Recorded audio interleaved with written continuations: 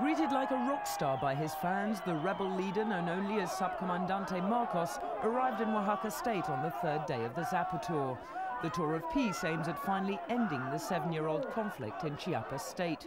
But Marcos made clear to supporters that the struggle is not yet over. They believe, those who are powerful and who deceive us, and will have us to believe something new. But they have nothing different in their thoughts nor their methods that they have used for almost 5 centuries, trying to exterminate us, waging their war of destruction in the name of civilization.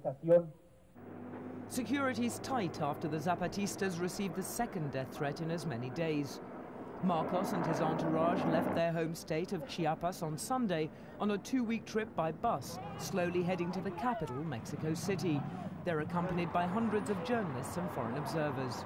Top of their agenda is the Indian Rights Bill, one of 3 conditions Marcos says must be met before they'll renew long-stalled peace talks with the government.